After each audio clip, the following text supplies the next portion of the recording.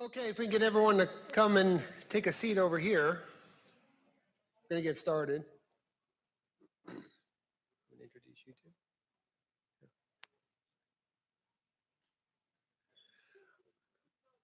Okay, first I'm going to bring up Blake and Cassie from SACA to say a few words about how this all came to be tonight.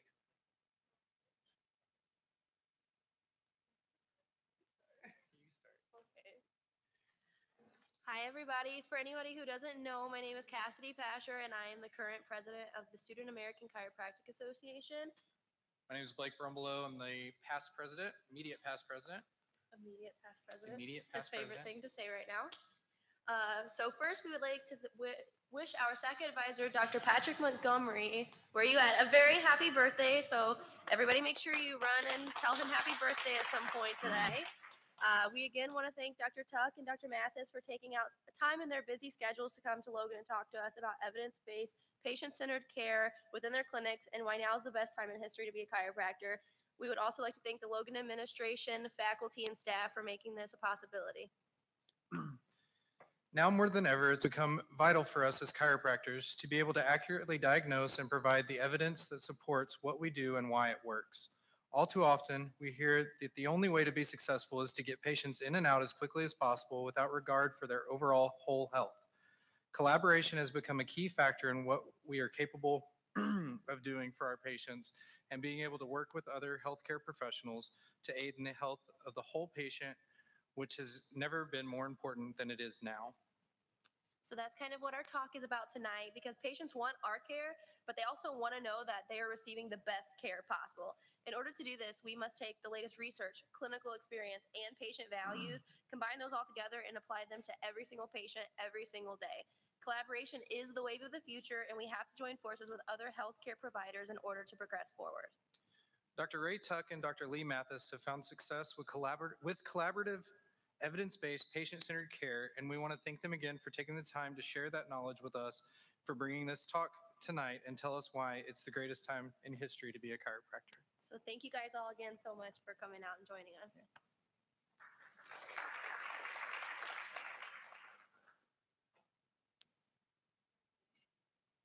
Won't put too much pressure on you guys. A little bit. So I'm Dr. DeBone. I'm the Dean of the College of Chiropractic, for those who don't know me. I've had the pleasure of knowing Dr. Tuck for some years now. He graduated from National in 1997. I graduated from there in 1989. And Dr. Mathis graduated from Palmer in 2006. So guys have been out in the field for a little while. Been out for 30 years now for me, and 20 some odd for you, and you're still. You got some miles to go. But, you know, I had the pleasure of going to dinner with Dr. Tuck and Dr. Mathis last night, and Dr. Montgomery, Dr. Goodman, Dr. Underkoffler, and some of the SACA students as well. And it's kind of interesting, the conversations that come up. This is a great time to be a chiropractor. It really, really is. In 30 years I've been out, Dr. Montgomery was saying, and 40 now, we've been 43. It really is a great time, but what you have to be careful of, those great times, it's precipitous too. I mean, it's not guaranteed. You know, in 1936, Churchill, one of my favorite quotes by him is this: "There's danger on our path," and there is. We have no right to look behind us. We can only look forward. And my other favorite that goes along with that is Mika Brzezinski on Morning Joe keeps saying, "Stop tripping by the stuff that's behind you." You know? But Dr. Tuck and Dr. Tuck especially knows this. Dr. Mathis has seen it. I'm sure Dr. Montgomery has seen it. We trip up by our own past at times. So we really have to look forward. And the ACA, it is a great time to be a chiropractor. It is a great time to be with the ACA. When I first got out of school, it was the association to join. It stood for something. You knew who you were when you were an ACA doc. You knew what it stood for. And you knew why you joined it. A little trouble in the mid-90s there, where they kind of lost their identity. They try to broaden the tent a little bit, kind of invite everybody in, and it doesn't work. You got to stand for something or you'll fall for anything. I'm full of quotes tonight there, aren't I? Dr. Tuck took ACA through probably one of the tougher times. He took the stand, put out the choose wisely. Not everyone agrees with it. You know what the best deals are? The deals where no one's happy. That means everybody got something they needed. And that's where we're at today. We're maturing as a profession. And as we grow older and mature, there's growing pains that come with this. There's going to be a lot of things you disagree with. There's going to be a lot, but you know what? There's a civil discourse we all have to have and bring this forward. And our students here are starting to hear that more and more from us. Let's talk it out. It's not that Dr. Mathis was from Palmer. I spent 3 years at Palmer as radiology residency, so I understood a different side, a different aspect of the way chiropractic was taught. I think I grown more from that experience than I've grown from most other experiences I've had in this profession. I also worked 7 years in a hospital, saw the other side of this too. We do a great job.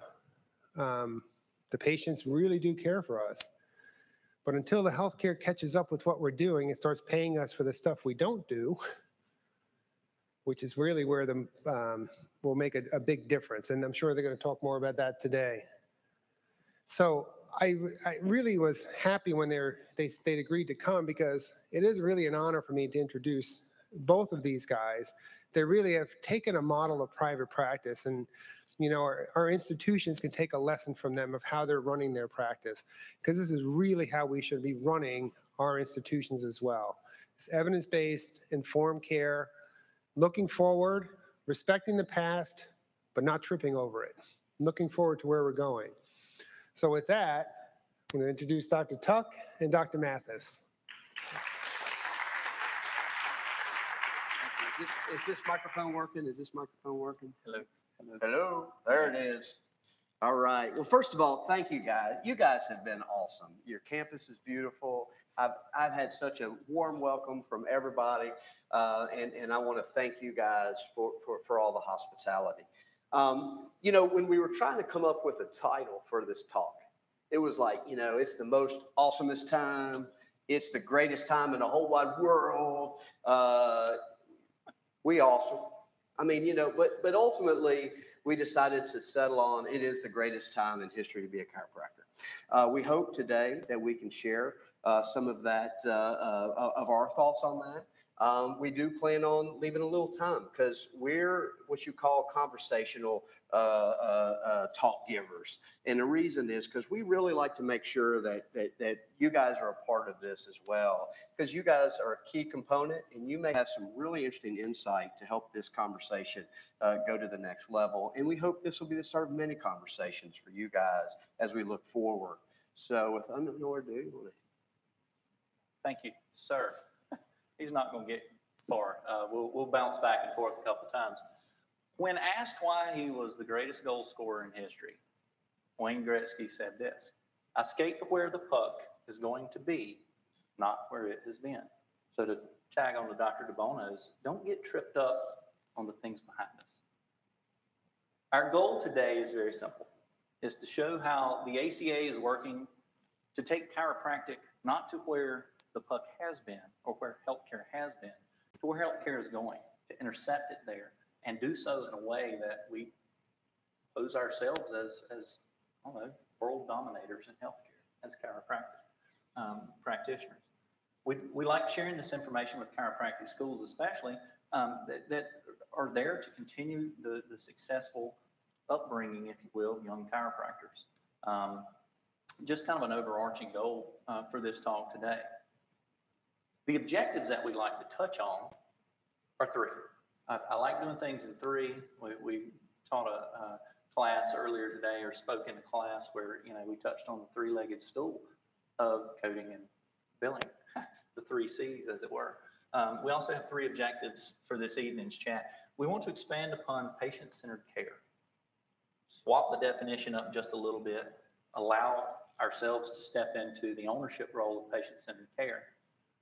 The second thing we'd like to do is discuss options for care and practice today.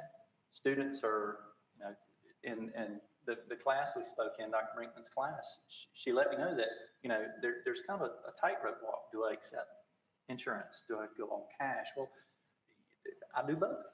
I have one foot in both arena and like to share how we do that in our clinic systems.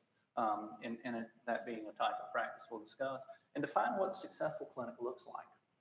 Blake mentioned earlier, it's not necessarily the chiropractor that's seeing 600 a week, and making the $1 million practice. That's not necessarily the definition of successful practice in today and in tomorrow's health arena. So those are just some of the objectives that we like to go over. So think about these objectives as we go into each one. Jot down any questions you have, and like Ray said, this is conversation for us. Old Mutt and Jeff here, we're gonna have a good time, and we like it to be interactive and conversational with you as well. So please hit us with questions toward the end. But first, who are we? I mean, two extremely dashing, handsome young men with these crazy accents. Who are we? What are we here for? I'm gonna let Dr. Tuck take a swing at that one. Well, so I'm going to do the best I can, and then he'll clean it up. So basically, we have a group practice in southwest part of Virginia. In the mountains, if you look at the state, it's got this hook, and we're in the mountains. Anybody's heard of Virginia Tech? That's our home office. We have 9 offices. At one point, we had 13. And when there were some changes in healthcare, we decided we needed to rethink the model in which private practice was done. And so we ended up looking at, is there a better model that is not just sustainable in today's healthcare, but providing our patients' needs? And what we found was, a lot of it was centered around access, patient access, and a lot of it surrounded the type of care and ultimately conversations and being their advocate through the process. I guess it was about 7 years ago, we brought in someone to do a full evaluation on our company. And what our important goal that we wanted through that is, what was the perception? What did people in the communities think? What did our doctors think?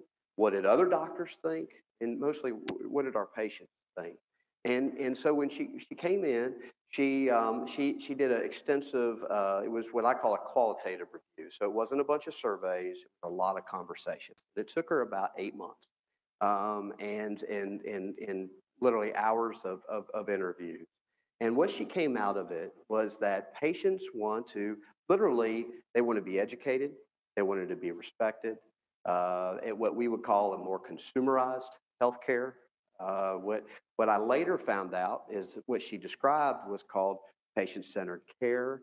What she described is that our patients wanted us to do something called shared decision-making, where we sat down with our patients and we had that discussion with them about what their care options are, maybe what the costs even were, so that they could be in charge of what direction to best take their care.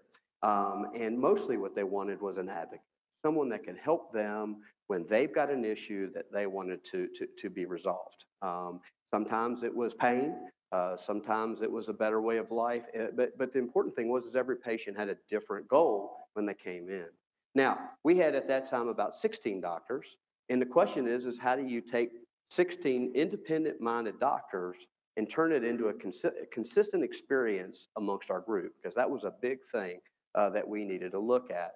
So that's what we went to do. And we literally we sat down after we got this information, realized it was time that we needed to rethink everything.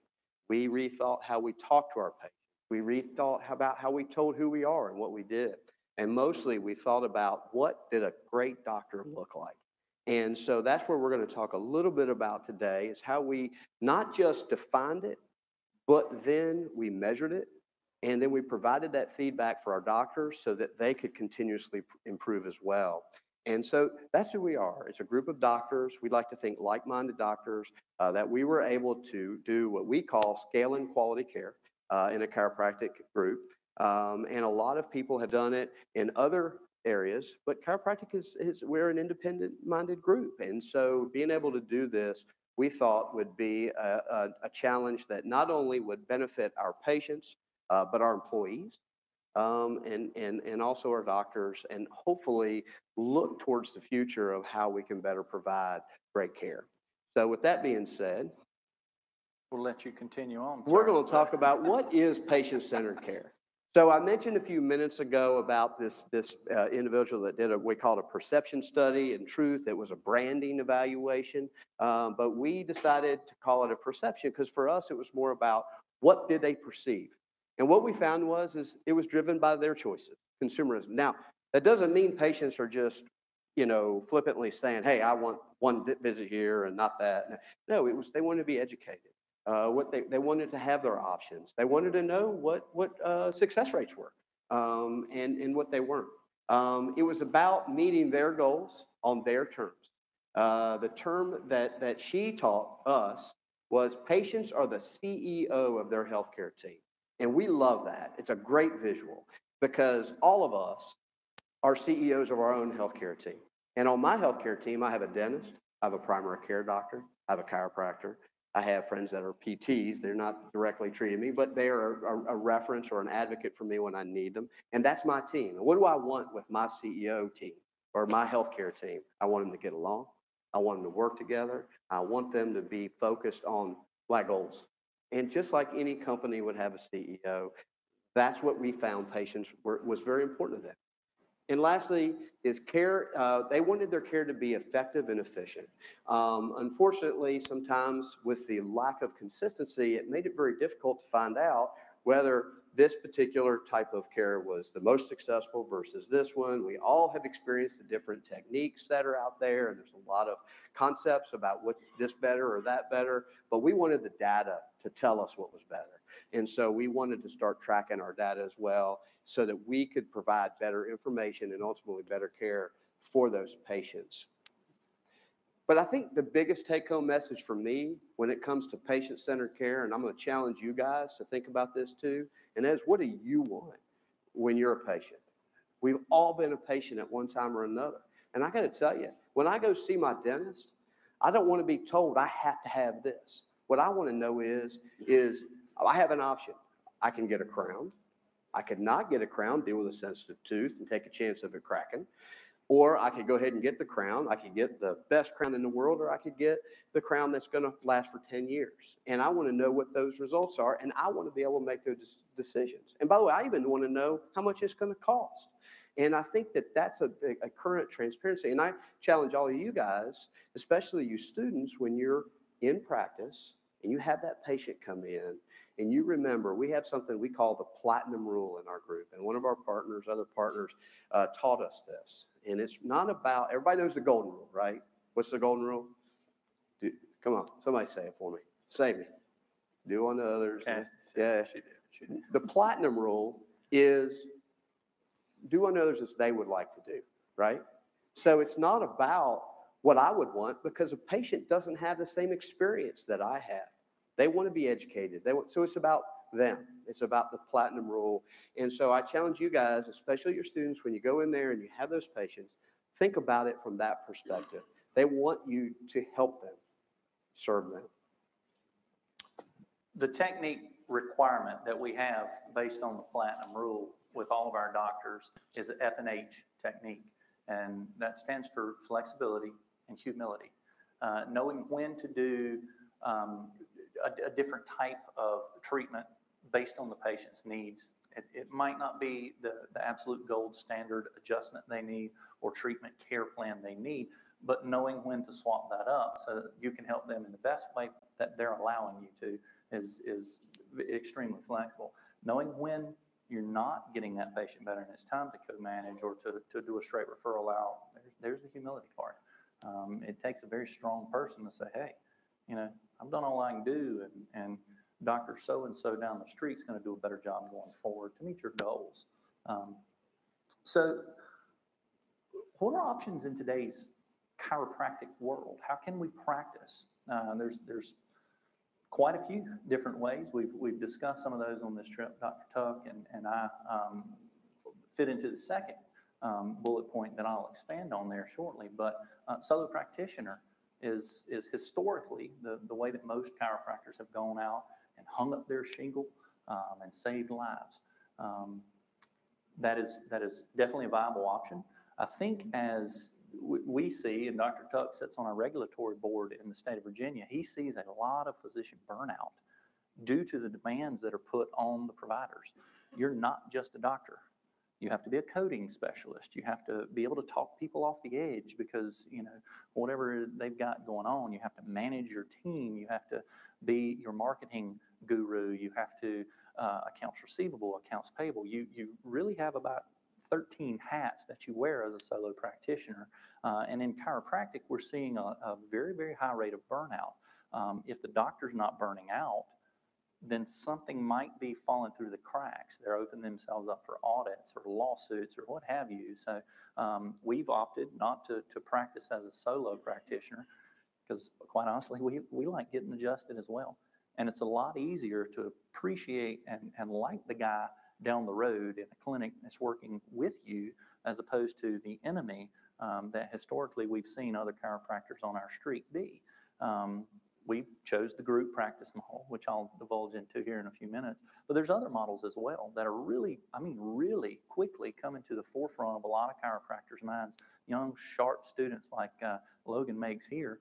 The integrative practice model. I've got a couple examples up there. Doctors Graham and Weingart out at the Oregon Health Science University are doing a phenomenal job in the chronic pain management, chronic musculoskeletal pain department there. We were, Dr. Bona and I were chatting earlier about the measurements, the historical measurements of a successful practice being patient visits, be it revenue driven, you know, retention, PVA, these type words that we've used. Dr. Graham, she got real scared when she got into this integrated setting because she was not seeing the volume of patients that she normally would have seen in a solo practice. But that's okay because she and her team have dropped the cost of healthcare 40-some% in a few short years for those musculoskeletal issues. Dr. Anthony Lisi as well in the Veteran, what does that stand for? VHA? Veterans Health Administration. Dr. Lisi is actively fighting to get chiropractors into the VA system. Logan participates in the VA here as well. So again, integrating chiropractors into a larger healthcare setting is really showing how we shine. The other one being a multidisciplinary practice. There's a little bit of a difference between integrated and multidisciplinary. One of our friends that we've gotten to know, Dr. Devin Williams, is out of Dell Medical out at University of Texas in Austin, where there is literally a team that's built around the patient to assess the needs of the patient, the efficacy of types of care, and when we get very clearly defined what this patient has, we put them on that pathway with the proper provider that gives everybody else feedback immediately, and it's done in a beautiful multidisciplinary way. They've able to take and bring to the inception a value-based model that is turning a lot of heads in healthcare, and it was all started by chiropractic care. There's 2 chiropractors on that team. So there's the possibilities are endless, again, going forward in the future of healthcare. This is a one sheet. So this is a model that I've had Dr. Tuck help develop so that we can do patient education, we can do doctor education, staff education, public education. It's just kind of a one-stop shop. So what I'm gonna do is I'm gonna refer to this as our model, if you will, and I'm gonna break down each of these different areas and explain them in depth a little bit. So if you have any questions, this is kind of the big middle part, if you will. I can pull this back up if you have any questions. Just kind of jot them down and we'll get back to this. So we start patients in episodic care based on crisis or elective care modules. So a crisis care, an episodic care model has a beginning, a middle, and an end. There we go. The patient comes in having experienced a mechanism of injury. They've lost a functional deficit. They show up in our chiropractic office and we do our assessments. We decide you'd be a great chiropractic candidate. Let's do a trial of care. We follow the guidelines that we've laid out for our doctors and return, I don't know if you can see this, return the patient through these guidelines to a regaining of their function or get them as far along that journey as possible. When they regain function, come back to pre-injury status, if you will, we take pause, have a conversation with the patient that delineates a different type of care should they choose to go forward, called elective care. It's also referred to as maintenance care or wellness care. There's quite a few interchangeable names. We call it elective care because the patient elects to go through that as a part of their self-management. Part of that delineation, part of the end of their episodic care, that conversation going forward is one that is, as much as you appreciate just paying your copay, your insurance does not cover the type of care we're fixing to move into, which is elective care. So it's kind of like everybody here that has a car probably has insurance on that car. Your car insurance does not pay for tire rotations, oil changes, and the like. It's probably a good idea to do those, but the expense falls to you as the car owner. Much like our health insurance, even though we're paying for that health insurance, it covers us when we need to be rebuilt. So if we lock the engine up on our car in a wreck or a fender bender or what have you, insurance will cover to get it back to functional status. And then you, as the consumer, the owner of the car, take over the maintenance of it. Same thing with our health insurance. John Q. Public does not understand what they're purchasing in their health insurance. So there's an amount of trust that they have in us when we can clearly explain what they're really getting into and why certain types are covered and why they're not. If the patient decides they want to undergo this elective care, that's a part of their self-management between episodes. We know that musculoskeletal-based spinal pain is episodic in nature. If it goes untreated, it happens more frequently and more severely as time goes on. So, we get them as good as we can. We draw that line and say, hey, remember to do ice and heat. Remember to do your stretches and your stability exercises. If anything goes awry, please call us again and we'll get you out of the woods again. We also, if you want to try and maintain it through chiropractic care, we're phenomenal, maintenance-based. We have a phenomenal maintenance-based practice as well. So again, 1 foot astride that line, cash versus insurance. We've kind of figured out a way where it can neatly be done. Here is where I will very shamelessly promote an ACA upcoming webinar. Dr. Jennifer Rathman and I were asked by the ACA to put together a fairly basic training, if you will, on what an episode of care looks like through the Medicare webinar series. How do you clearly define the beginning of an episode of care? It's pretty easy if the patient's never been to the office. They show up and say, hey, I hurt. There's a middle of care. There's certain criteria and bullets and boxes to check, if you will, through the middle of care. Then there needs to be an end to the episode of care, wrapping things up in a nice, neat little package. That's where being a doctor comes in. You get to decide what it is. Now, there's guidelines on how to delineate these different types, different processes of care. But Dr. Rathman and I have been asked to kind of lay that out in a webinar series. So keep your eyes out for that. ACA members, SACA students, will do our best to get that shifted around to you guys as well. So back to that. When you've defined and decided the types of care you can take care of, the next part is going into the type of practice that you build around the patient experience. They're either having a crisis or an elective experience in your clinic system. Well, how do you set that up for sustainability over a longer period of time? Historically, in a solo practice, these are the two ends of the spectrum, if you will, and it's more of a cycle. I've tried to show that with my Principle 6, my time arrows. So y'all do have green books here at Logan. I saw one earlier say, when you start into practice and you're in this growth mode, most of the patients that show up on your doorstep are in the acute or the episodic nature. So that I picture this as a funnel. Most of the people that come in are in some form of crisis care, and you treat those patients. As you mature, as time goes on, you bounce into a more mature type practice, more wellness or maintenance based. Dr. Evans was pointing out she goes home every other weekend to Springfield she said it was very humbling, and it is.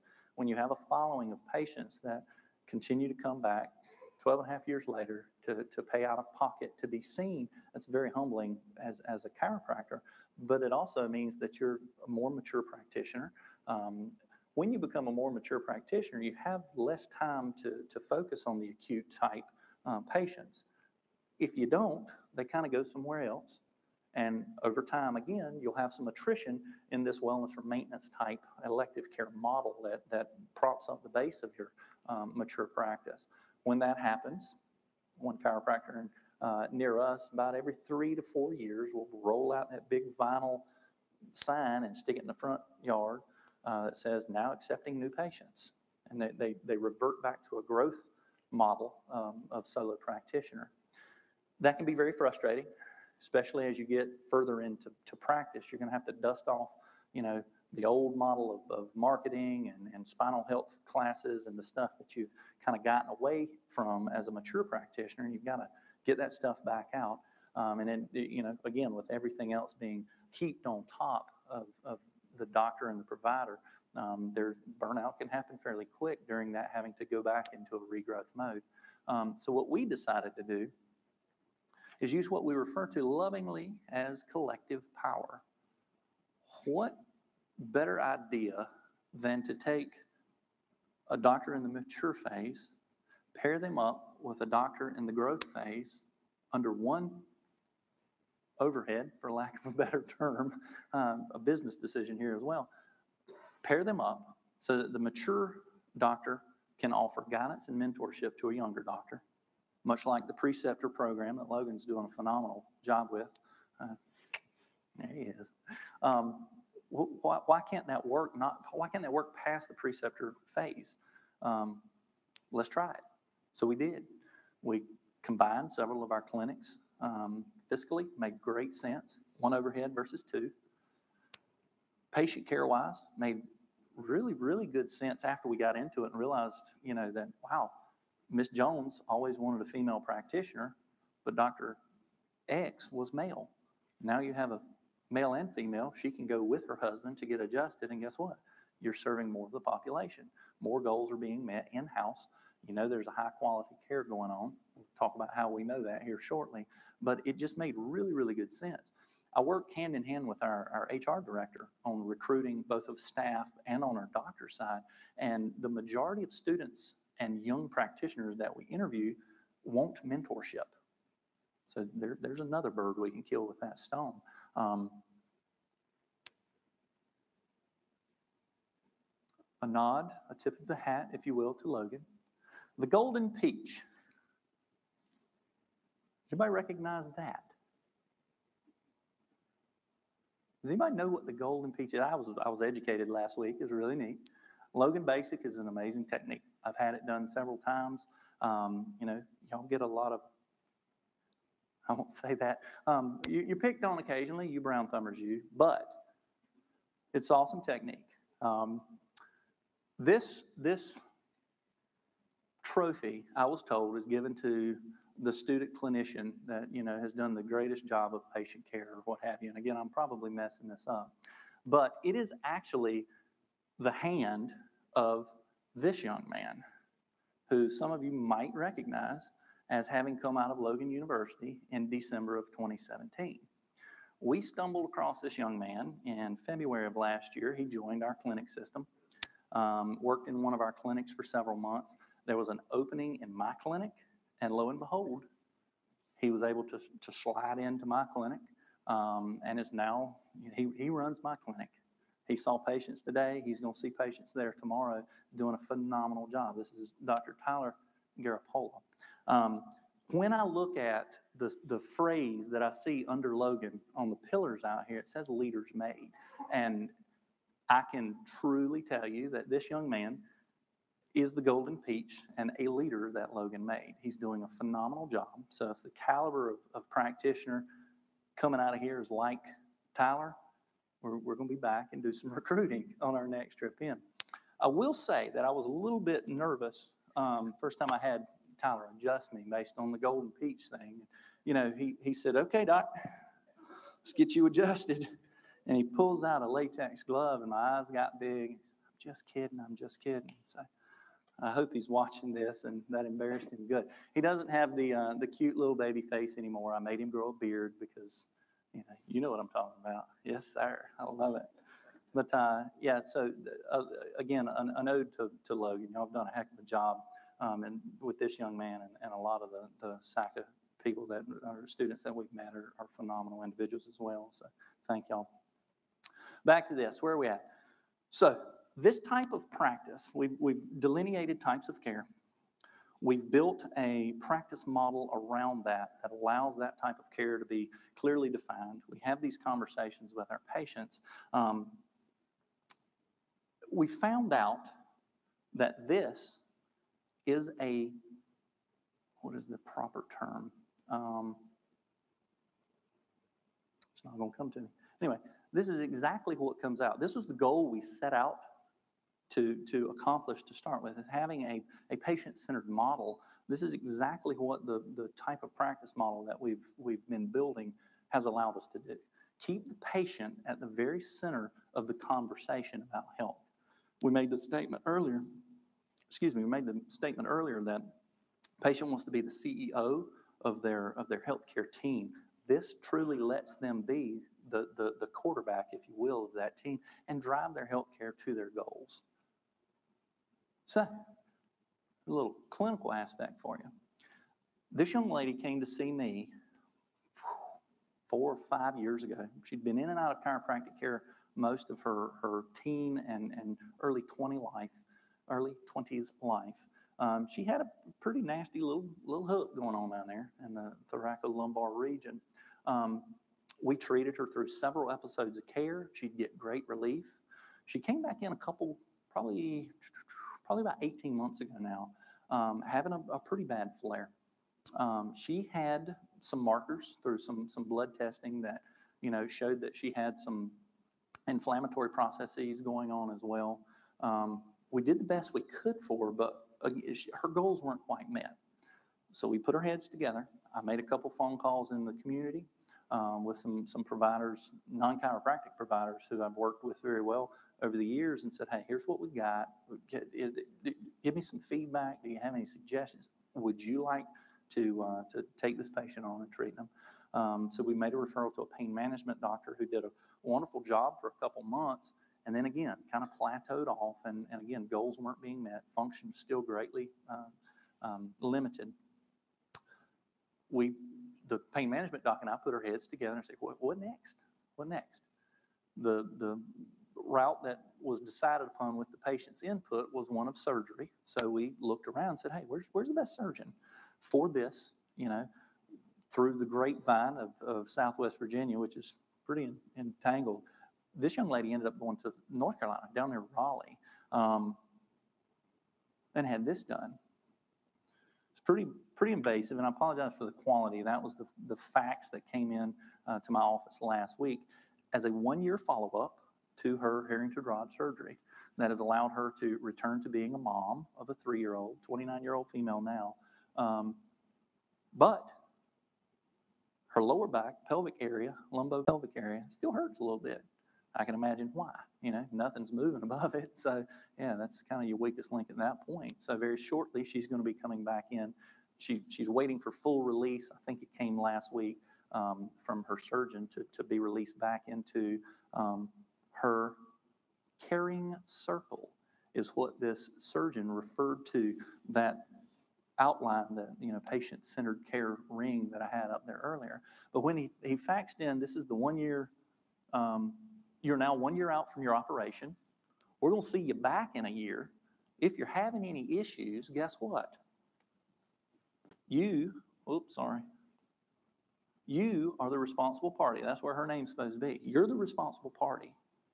Please touch base with your primary care practitioner, your chiropractor, number 2 on the list, your rheumatologist, your pain management, and call me, surgeon, if you need to. So I thought that very appropriate timing that, here we want to have the patient at the center of the care and help them steer the ship, give the guidance that they need and be their advocates. And it comes through my fax machine as a follow-up. So, kind of wrapped up my one sheet there. But I do want to touch on this. Dr. DeBono and Dr. Mercer, under Koffler? No, just one, Dr. Mercer, approached me at NCLC in March of last year after I came off the Choosing Wisely panel. I went on to that stage with a complete understanding that I knew very little about choosing wisely from an academic standpoint, from a research standpoint, but I knew and was asked to sit on that panel because I did it every day. About 18 months prior, my processor died on my x-ray machine. Dr. Tuck and I chatted and said, hey, look, we're trying to be a little bit more collaborative. Let's send them down.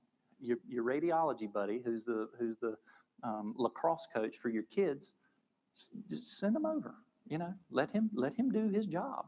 So we did. We just worked out a deal with the local imaging center, send the folks out. Choosing wisely, we call it common sense. It's like, wow, I've been doing this for 18 months, didn't even know it. They asked me to come sit on the panel because they considered me the boots on the ground. I don't know what it meant. I do have boots, but that common sense, it sent a ripple. Choosing wisely sent a ripple through the profession. We hate to be told what we cannot do. And the last bullet here says, this does not limit the scope of practice of the doctors in our practice. We call it common sense, but common sense apparently is now a superpower. So this is, choosing wisely was a superpower. When you're in a very rural setting like we are, a lot of, with raising deductibles like Dr. Tuck mentioned, a lot of the cost of care falls on the patient. There's a shared decision making that has to happen in most of our care recommendation conversations about, now, you could have a set of x-rays. You don't have a whole lot of red flags for x-rays, and we might see something on there. But I think for the cost of a set of x-rays, we could do an entire week's worth of care to see how you respond. That leads to efficiency. The patients, most of the time, respond fairly well. If they don't, guess what? We can go get those x-rays now. You know, it's an appropriate time to do that. If there's a big, ugly red flag waving at us, we're going to refer them anyway. So we didn't really get up in arms about the choosing wisely that came through because of that shared decision making we had started doing with our patients. We think it elevates the profession from an informed or an evidence-informed standpoint. If you're leaning on guidelines, choosing wisely is based on guidelines from my boots on the ground understanding of it. So I wanted to throw that in as it applies to this. Choosing wisely is a pretty important part to our healthcare group-based model.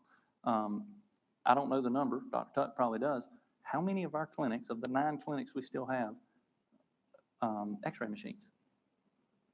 Exactly. Usable ones? Yeah, touche.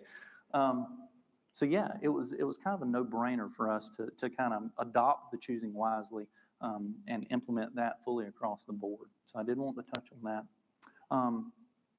This is what we call the chiropractic role in healthcare and how a group practice like ours has kind of built itself around that. I'm going to turn this over to Dr. Tuck to kind of touch briefly on what a successful practice looks like. With the Affordable Care Act, there's this big thing called the triple aim, again with the threes. And the triple aim, the way we explain it is, you know, happy patients, effective care, healthier communities. We threw in happy employees in there as well because the metrics that we use to give ourselves feedback bring the people we serve into that conversation. Our goals are set up in parallel our patient goals and our employee goals. Happy employees make for a wonderful work environment. Unhappy employees affect a patient's experience in your office.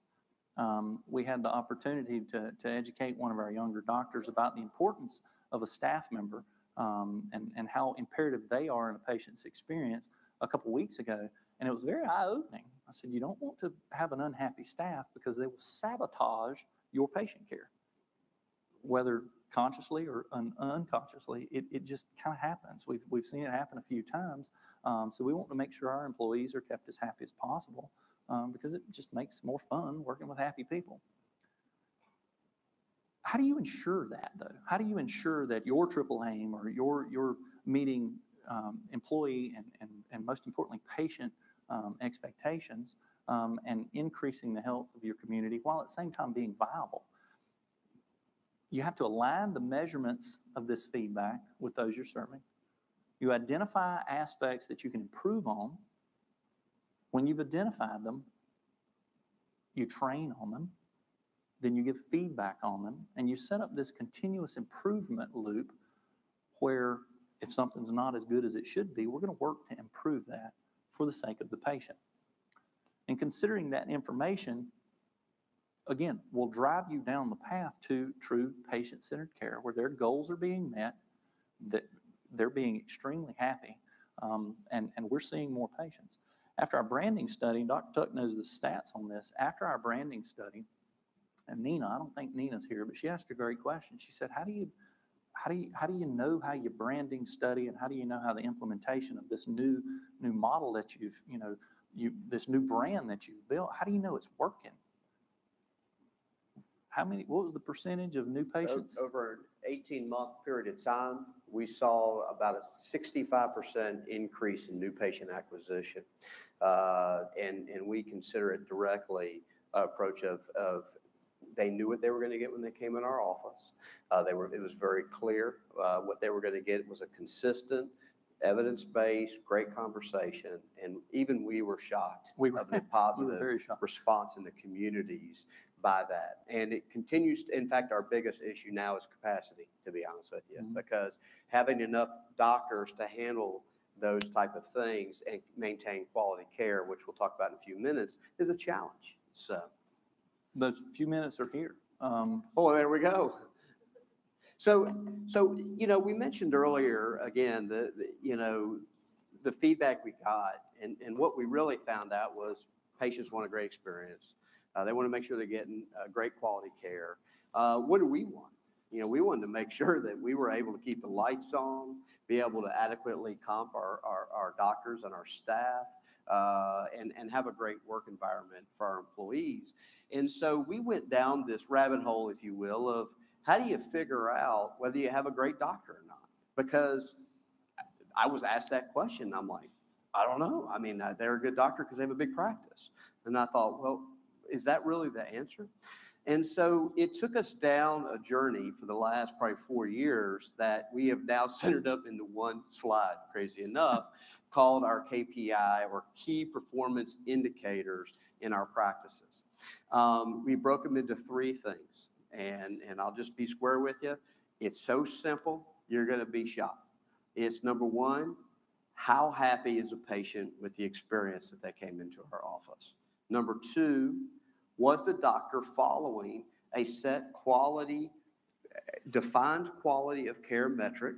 And I'll talk to you briefly about how we did that. And the last one is financially sustainable. Is the practice able to sustain the care it wants to, that it needs to provide, to be able to continue to provide quality care for the communities? And so we broke it up into 3 KPIs.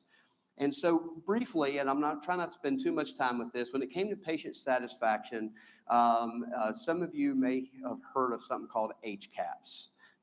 Raise your hand if you've heard of HCAHPS or CAHPS surveys. So CAHPS surveys, for those of you who don't know, it was a national survey that was created with the primary goal of reimbursing doctors at a higher rate if they had happier patients. And it's 33 questions. Some would tell you, and I can't argue with them, that actually the opioid epidemic was a part of this CAHPS survey, because one of the key questions is, did the doctor control your pain? And of course, the doctors quickly said, if I control their pain, then I get paid more. So they immediately started providing the patients what they thought the patient wanted, which was an opioid at the time. And it's not their fault. It's just that was what they were told at the time. And so in theory, they say that's where policy actually was a part of the epidemic cause, or the cause of the epidemic we're now dealing with today. So This CAP survey was 33 questions, so we were all excited. I reached out to the researcher at the RAND group, Ian Coulter to be specific, and he was gracious enough to kind of teach me. We brought in a consultant from North Carolina who helped us create a chiropractic CAPS survey. It was 33 questions. We had the patients called, and the biggest feedback we got is I hate you for wasting my time asking these 33 questions. And and I remember I'm thinking, well, I just want to know how we're doing. And then I filled out a survey that was about 35 or 40 questions, and I understood why our patients were so upset. So then we asked ourselves, you know what are the questions? Of these questions, which ones can we take action on? So these are questions, we only want data that our doctors can take that information and improve on the care they were giving their patient directly. And so we centered it down to 5 questions plus an open-ended question. And I'll bore you real quickly. The interesting question is what did they perceive they came in with, which by the way is always very different than the diagnosis that the doctor gave them. We asked them, did the doctor explain all the care options to them? We asked them how well they responded to care. And then we asked them, right on the hot seat, and I forgot the 4th question. Bam. Can you help me? Nope. Okay. See how that works? Yeah. Were you overall satisfied with your experience? What was your satisfaction? And then we ask a net promoter score. That's pretty much a standard in all kind of stuff. By the way, Apple has a net promoter score of about 60-some%. Our net promoter score, and by the way, we're pretty consistent with the rest of chiropractic, runs in the 93 to 95% as a net promoter. And by the way, that is fairly consistent with all chiropractors who measure it. So I wish we could say but I think that's a testament to us as a profession. So then we use that information to go back to the doctors, and we do an average of the company, we do each individual doctor, and that way we can start giving them some very important feedback. Our clinical outcomes are our clinical, what we call clinical quality reviews. We just updated it again for this year. Every year we look at the data or the evidence that's out there. We look at the guidelines. The guidelines that we primarily focused on was CCGPP, also known as Clinical Compass now. But the Canadians also have a great guidelines initiative too called CCGI. And both groups pretty much have come up with a pretty clear understanding of what quality care looks like based on the current data in terms of care delivery, modalities, and in some cases even what we call dosage or frequency of visits or what have you, which I have actually found to be the biggest challenge in some of our young doctors that join our group is how often do you treat a patient? So we actually come up with 15 measures, and it's everything from how do they code it, to how they document it, did they follow the guidelines, to what they're working, was their working diagnosis appropriately documented, did they appropriately respect the beginning, middle, and end of care, as Lee was commenting. In other words, were they appropriately released from care when the episode was either resolved or referred out. And so these are 15 measures that we look at, including outcomes, by the way. We just added the PEG assessment, so we can look at that as well. And we rate the doctor. And so we do it every month. We give them feedback. We knew it was working because we had a doctor short, and our doctor that was doing it had to go see patients for about 2 months. And then we went back and did it. And without providing that feedback to our doctors, it dropped by like 5%. And as soon as we gave it back to them, it went right up to where, and our goal as a company is over 90% in terms of their quality.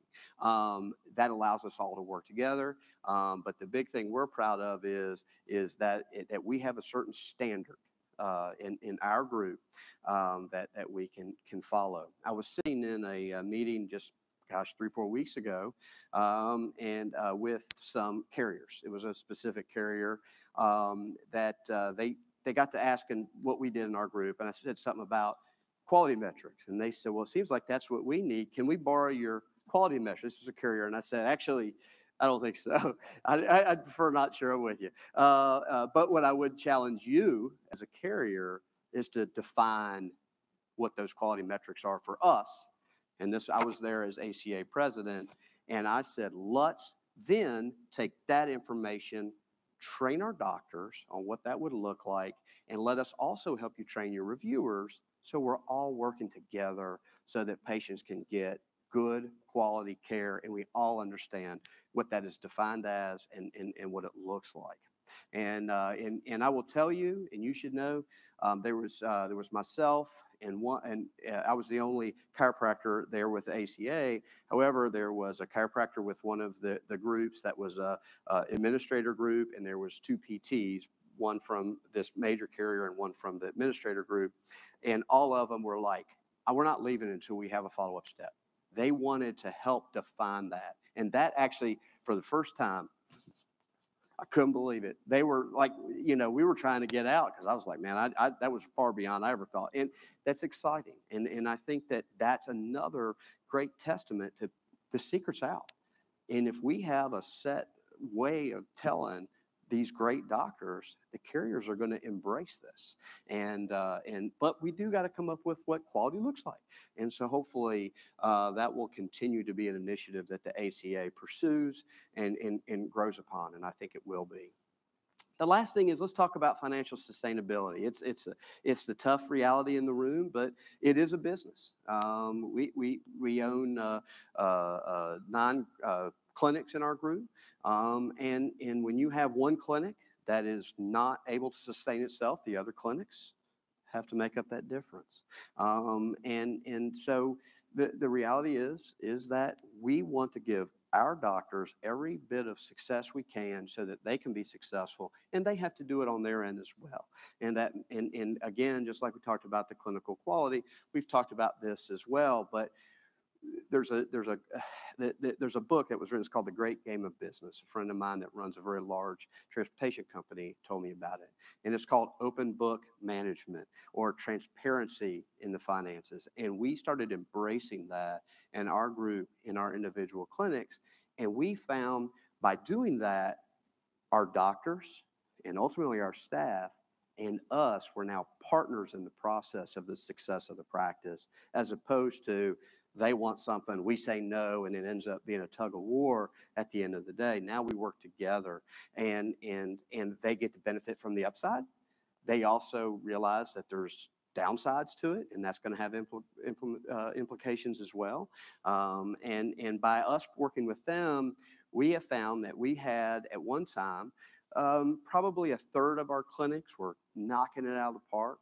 1/3 of them were doing okay, and 1/3 of them were really kind of having a tough time. And within 6 months, when we started sharing this information, all the clinics were sustainable in their own right. And so we felt good because the ones that were being successful in honoring we call them guardrails of our patient's experience and our clinical quality. And by the way, what's really interesting, I brought an outside consultant in from the finance world, and he asked to see this dashboard that we actually provide it every quarter, but we update them every month. He said, I would have never guessed that your high quality doctors and happy experience were also your most financially successful clinics. He said, I would have thought you would have sacrificed financial success with quality. He said, I'm shocked. And I said, I'm not. Because that's what happens. Lee mentioned something about Dell Medical. Well, I've had the pleasure of getting to know a lot of the groups down there. And one of the lines that she actually wrote the book on value-based care. Her name, she did it with, his name is Mike, his name is leaving me. And then Elizabeth Teesberg is the second author. And she said a lot of people in today's world are assuming that you get to choose between volume or value. But she said, I actually think it's different. She said, I think you embrace value and you're going to find that it drives volume, but you got to respect the value first. And unfortunately, too many people go right to volume and they sacrifice the value or the quality of the experience. And we can tell you through our data, that 65% that I brought up, we're seeing it happen. In fact, one of our other partners, Jen Rathman, is pulling that data together to provide to the value Care Institute at Dell, so that they can, because they're starting to take this data from all over the country and show that when you embrace value, you actually get to see an improved bottom line. You get to see an improved top line because patients are happy, and that grows too. But I think the quiet thing that sometimes we forget about is, and this is another dirty secret in the room, and that is that physician burnout right now in healthcare is at an all-time high. It's a sad reality, but doctors are burnt out. Chiropractors are no different. We're just as equal as they are. Unfortunately, a sad statistic, there is a statistic that says that a doctor has twice the chance of suicide than their patients that they're seeing. I mean, that's where you're at right now with physician burnout. And people are, you know, and all the data markers are point to, it's a tough time in this world. But what they have found is when organizations are focusing on value, all of a sudden their own, you know, their burnout starts to reduce, or their own quality goes up, and they feel good about the care they're given, because it's why they went to school. They want to be caregivers. They want to do these things. And so when organizations started embracing a great quality patient-centered care, that burnout started reducing. All of a sudden, they got their center again on what they want to do, and then they also started seeing some very positive changes from a business standpoint, and it feels good. And I can tell you from our standpoint, we had staff turnover that was out off the charts. We had doctors that were very unhappy. And I got to tell you, when you look at those now, our turnover in our clinic staff is very low.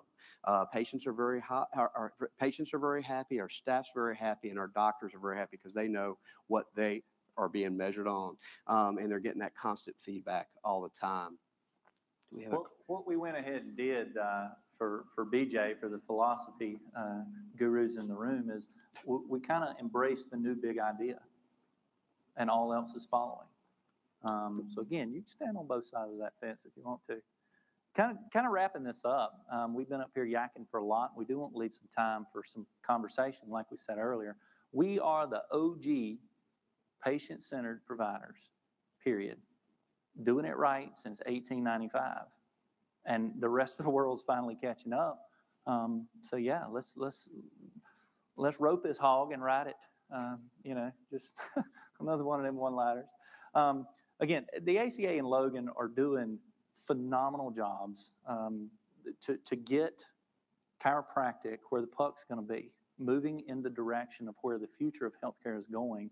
Those two entities, the ACA from an organization and Logan from an academic standpoint, are doing an amazing job. So we're thrilled to death to be here to hopefully add some value to that for both organizations.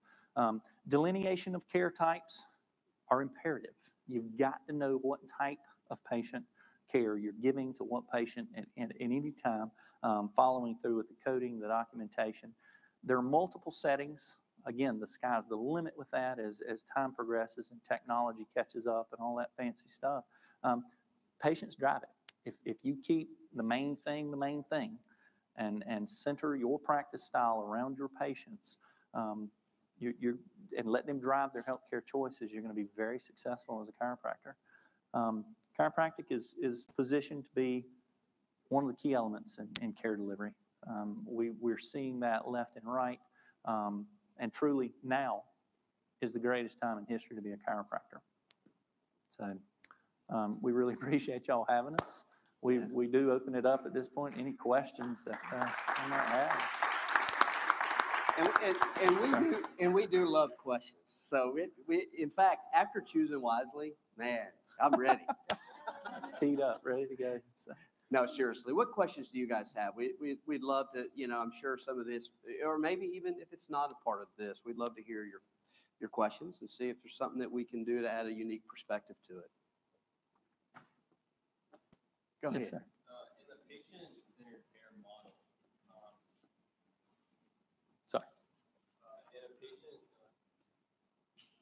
in a patient-centered care model, if you have a patient that doesn't care about their health as much, we often are told to students, whenever a doctor cares about the patient's health more than the patient does.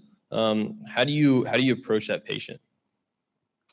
Well, that's a great question, and it is tough, right? Because we know what they don't know, and so I think there is a key component to the reality that you've got to do your best you can to educate them, or share with them.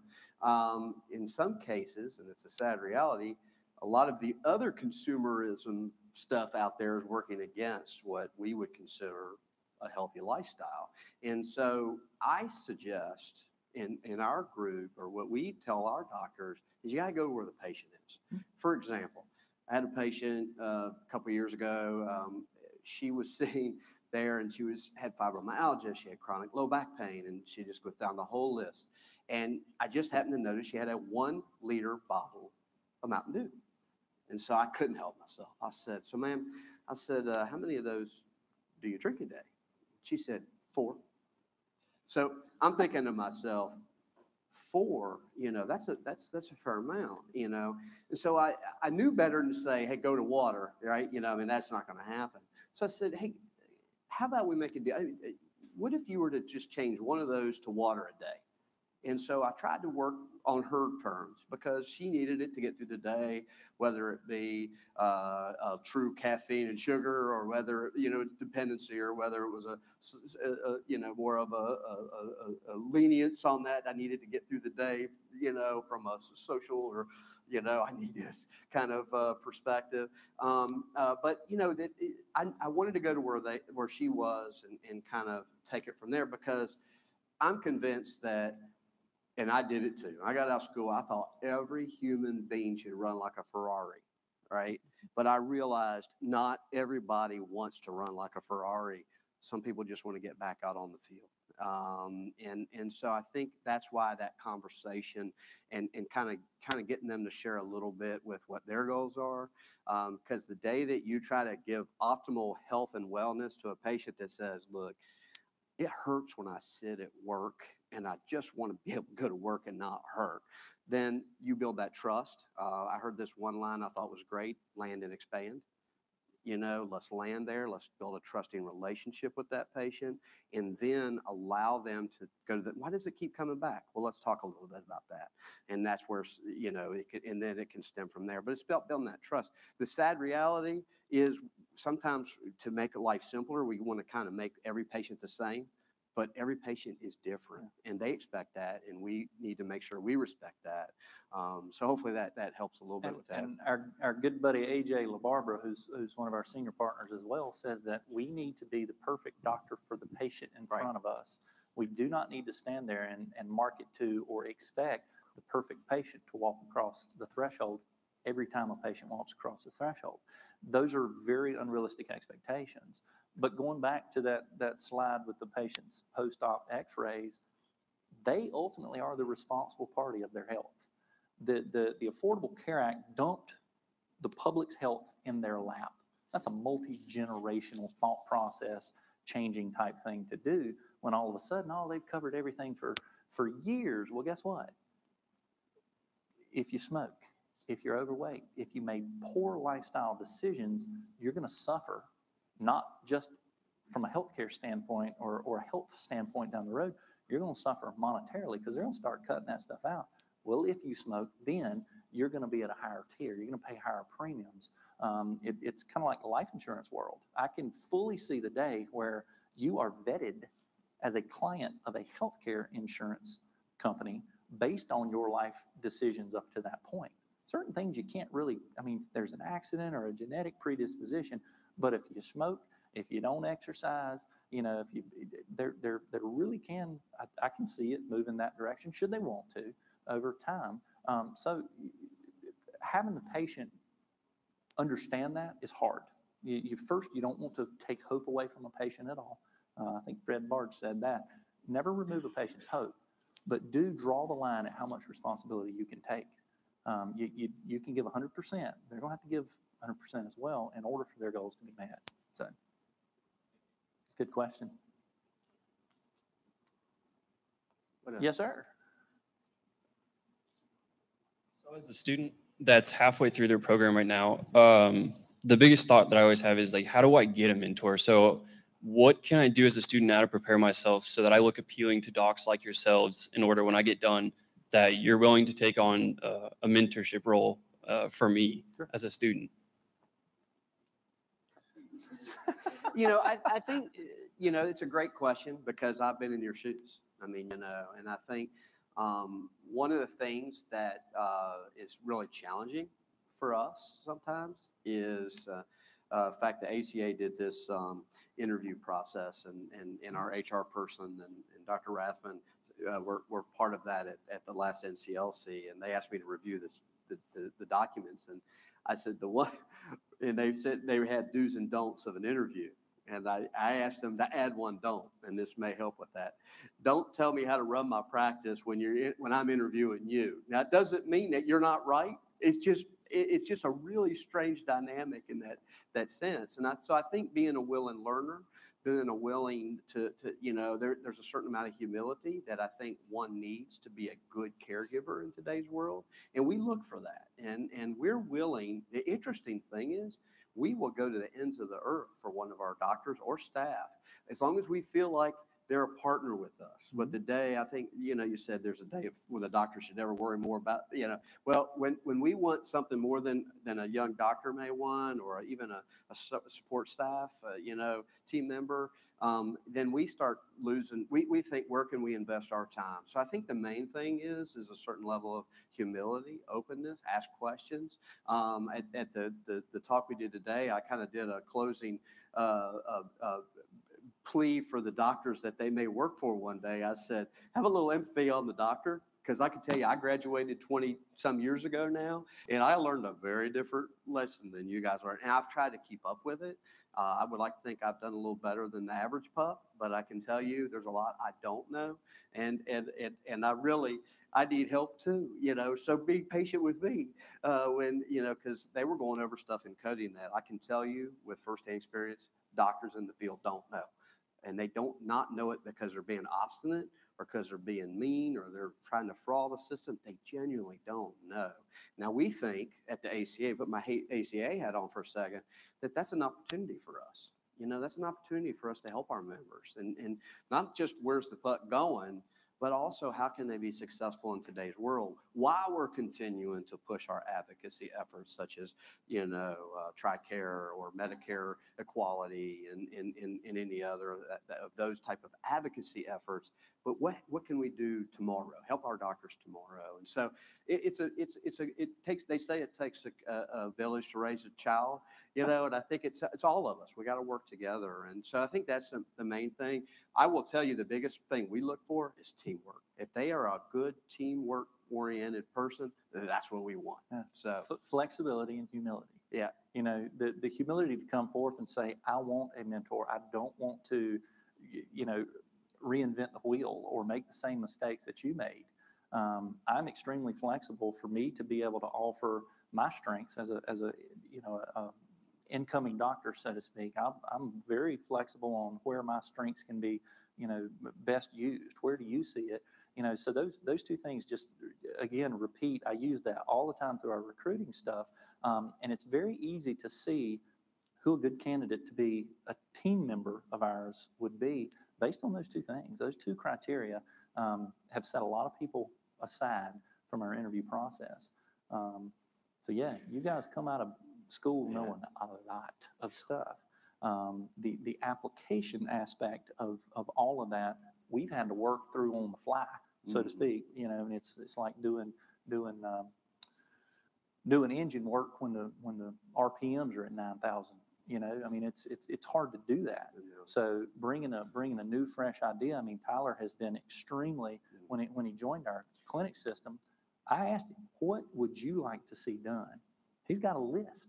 We're going through his list now, trying to get those implemented, but he's been there a year. He was flexible enough to just get in and learn our system very well. And now it's like, hey, what do you bring to the table now that we've got you up to speed? And he's bringing some heavy hitting stuff to the table. It's really exciting to see what he's going to do for us. One last thing I'll leave you with is go be open minded. you know, because what you're learning right now is what Logan and your professors have felt are the best of the best right now. But I can tell you that there is a lot of stuff that people have learned. You know, we talk about what is evidence-based practice. Well, one key component is clinical experience. I mean, you know, and so I'd suggest that what you may think is the pinnacle of perfect practice when you graduate may evolve. It has for me, certainly. And so I'd say keep an open mind too, because you might find a real mentor where you weren't expecting. So. You got one, and then we'll come right back to you. She's going to Oh, speak to the mic real quick. Testing. Hey. Hi, Dr. Tuck and Dr. Mathis. My name is Tashelle Bars, and my question to you is, where do you see your practice 5 to 10 years from now, based off of you saying this is the best time to be in chiropractic? You want to go first? Wow. We Dr. Tuck and I have had the thrill over the last couple months of looking at the opportunities that are in front of just our clinic system. We're in the middle of one of those opportunities today. You know, to be able to come to an institution like Logan and just kind of just share what we're doing, tell our story of our ups and downs of going through this process over my tenure with the group has been, you know, I mean, that's purifying for us. Hopefully it brings some light to, yeah, you can do this too. Where 5 to 10 years from now? I'll tackle that one. Please just for do. fun. So I think it's probably going to be in 2 to 3 areas. Okay. Number one is going to be an integrative practice setting. I think those who embrace the integrative approach to that care. It could be as simple as what some people call a medical neighborhood, where it's more of a collaborative relationship, much like what Lee described there, or it could be a very formal, such as what they're doing at Dell or in the VA system. I think that's one possibility that we'll probably see, and we hope to actually evolve and work as a part of. We also think it's going to be in group practices. I think that the days of solo practitioners are probably limited because the cost of doing business in healthcare is not at the same pace as the reimbursement of healthcare. And so what's happened is the margins have gotten thinner in the business of healthcare. And the only way to deal with that is going to be more of a collaborative kind of, we call it collective power, where we're able to share overhead, share talent, improve access to patients. But it also comes with responsibility. And the responsibility is what we've tried to embrace, which is we need to guarantee when a patient shows up in our office, they're getting a certain standard of care, a certain quality of care. So that way people understand and know. I mean, one will tell you, and I know her name, but I won't tell her name right now for her sake, but I think she probably wouldn't mind it. But people aren't asking anymore, does chiropractic work? That's what they asked 20 years ago when I was coming out of school. Now they're asking who to send them to. And that's a big difference in the question. I don't question whether it works now. I question who to send them to. The Gallup poll that was done with Palmer, they'll tell you that too. You know, our partner likes to repeat it often, but unfortunately he's right on point. We're the least trusted and the most loved. So why is that? Because when you find a relationship with a good chiropractor, you'll send everybody to them.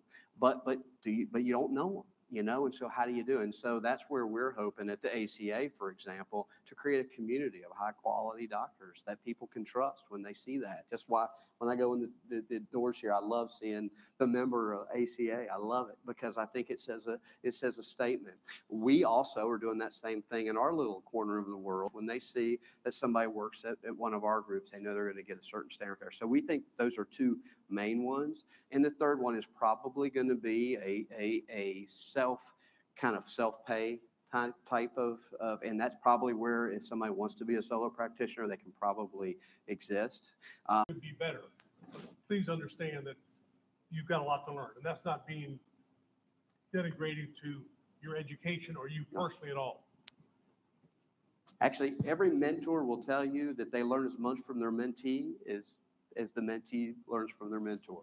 I just tell you that right now. I mean, I've learned more from this fella than I could ever verbalize, you know. So I think that's a key thing, but I think that's right. So what other questions do we got?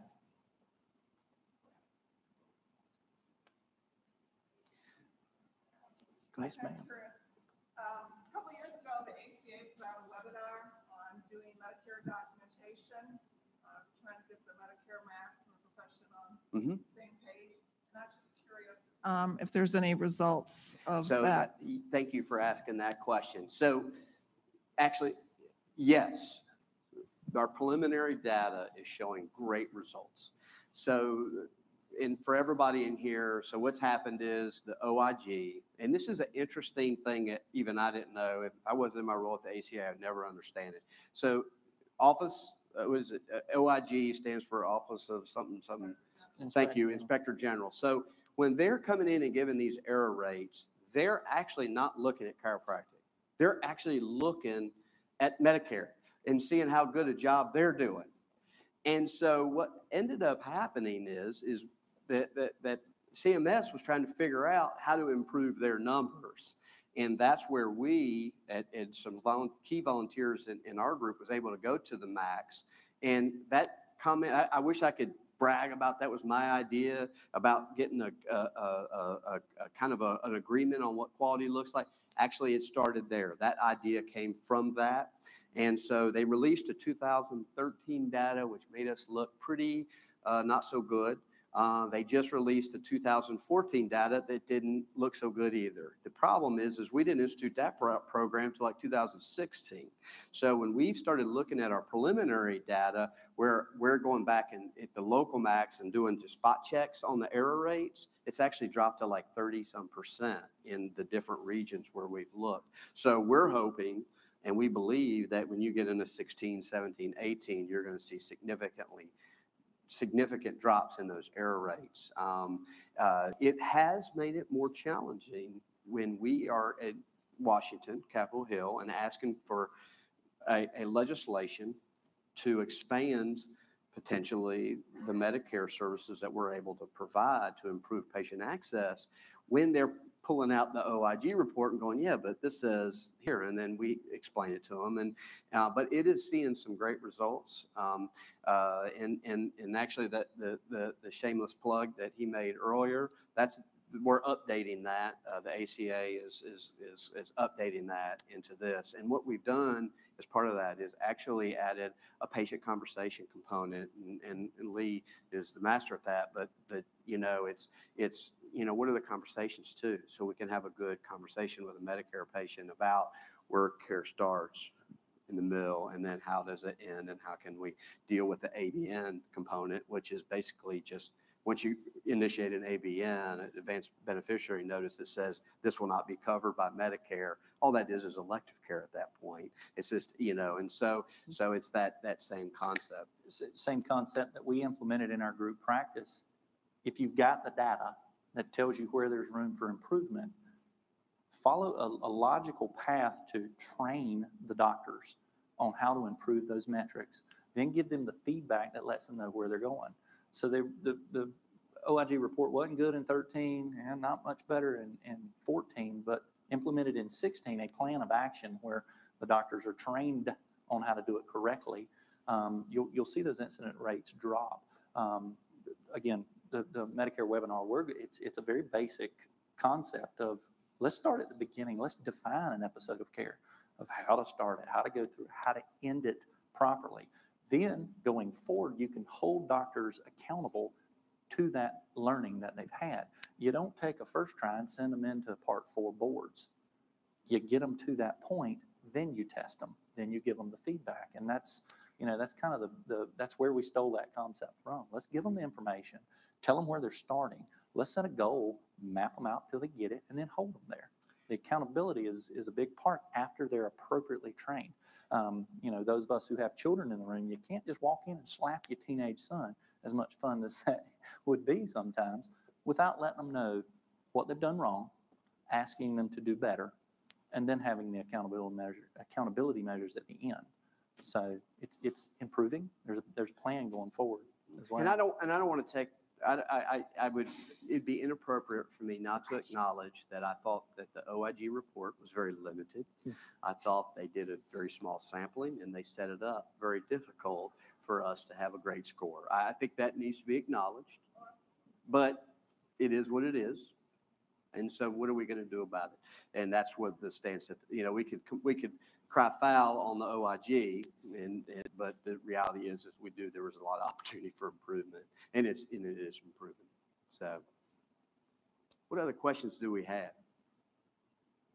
You know, one thing I do want to just touch on very quickly, you know, data collection is everything in today's world, and we realize that internally. And there's a lot of great sources for some data that's all showing that conservative care as a first option is right there. And I will tell you where we're hoping to do is, for example, we've actually started tracking some of our data, just interesting data points for you guys. We found in the first 2 weeks of care, a patient had a reduction of about 70% in pain. We also totaled up that dollar amount, and it was under $400. So we are able to have conversations directly with our patients about us, not what Optum says in there, but actually in our offices. We are able, seeing about a 70% reduction in pain, and we're seeing it cost the patient less than $400. We're now hoping to follow that self-management conversation and start asking these patients at 6 months, what did they do? What did they not do? And then we can start having, again, better conversations with our patients, sharing data that is a part of our providers in our area with what they're doing. And we feel that matching that data with some of the national data really is a compelling story for not just our patients, but also for people looking for good options to refer their patient, in other words, PCPs and other specialists. So we're excited to be pulling some of this data and following it. I got to tell you, it's not been easy. Because some of it we've had to downright do manually because the systems are very difficult to tap into, and so that's a struggle we deal with every day. But I got to tell you, when you start looking at the data, it's very exciting. And to tap on what we mentioned in your class earlier, a lot of what we had to do to get that data not more easily mined, but more pertinent when it was mined from our EHR is a consistent diagnostic coding system. ICD-10 is wide open. Having guidelines and boundaries around, you know, the way our doctors diagnose has been extremely helpful in that. You know, and it's almost a guideline, if you will. We talked about it earlier, you know, how many diagnosis codes do you put down for the patient? Well, it's related to what you're treating. You know, getting that and that definition and that clinical decision-making on the doctor's part within a usable framework was a big part of that frustration that we had. We've had some doctors from varying schools that want to put 12 diagnosis codes on every patient that comes in. That's very hard to pull data from.